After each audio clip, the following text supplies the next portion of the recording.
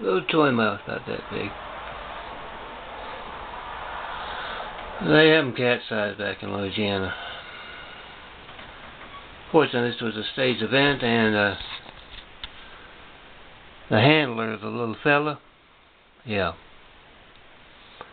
he's gonna lose something, and he's gonna lose knuckles one at a time for playing here in Baraxla, Arabia. Because remember, like the posters say, a knuckle a day as long as you play.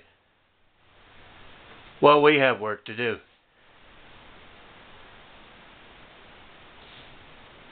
When you cut that stuff off, make sure the rats don't run off with it. You're going to need some of that to make those consequence videos. I'm John Melton Brady.